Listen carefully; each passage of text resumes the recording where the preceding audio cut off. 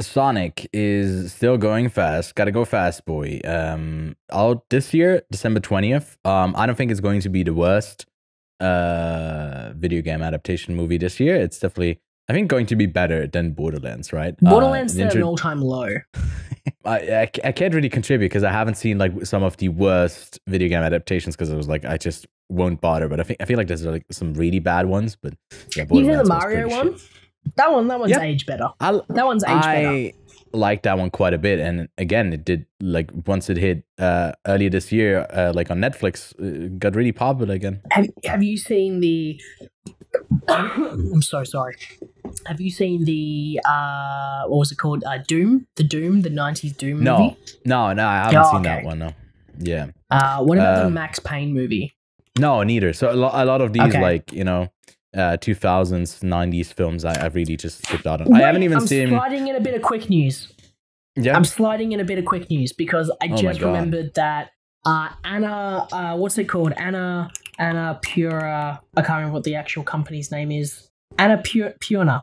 Have you heard of Annapurna before? I don't know Annapurna. No. Oh shit! That's a new one.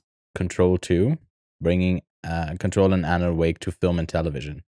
Okay, so this is wild. First things first, Annapurna is like funding Remedy to bring out their like next game, I think, but Control 2. But they were also wanting to adapt Control and Alan Wake for movie and TV, which I think is fantastic because I think those are both really good adaptable narratives because they take inspiration from a lot of TV shows like X-Files, Twin Peaks. A lot of those shows have inspired, and you can see that kind of reference in those games. But turns out Annapurna's entire gaming team has resigned, which is wild. Which is a completely separate part of the division.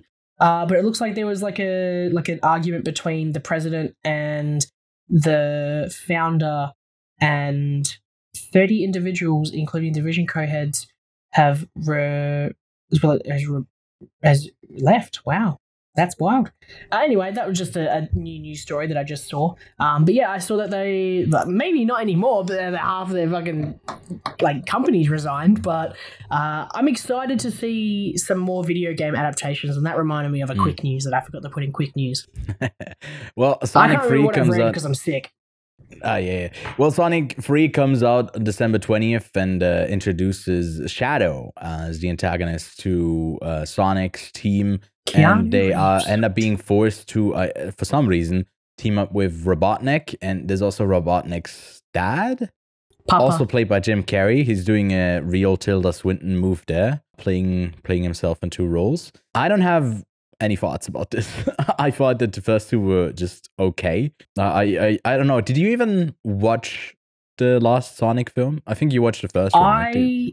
I watched the first one. I never got around to watching Sonic 2, but maybe I should. Okay, maybe not. All right, Jesus. I'll go watch. I'm a hater.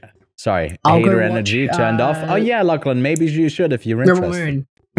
God. Well, no, the 4-hour cut of Napoleon, the director's cut of Napoleon comes first. That comes first. Oh yeah, 4 hours. Jesus, I want to watch that again. Maybe I'll just skip through it and just get to the good parts for that one. Yeah. I feel like it'd just be too much to watch 4 hours. 4 hours is a long time. It is a long game.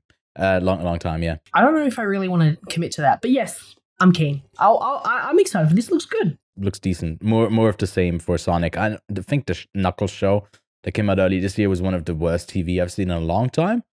But hey, maybe the movie is a bit tighter and better.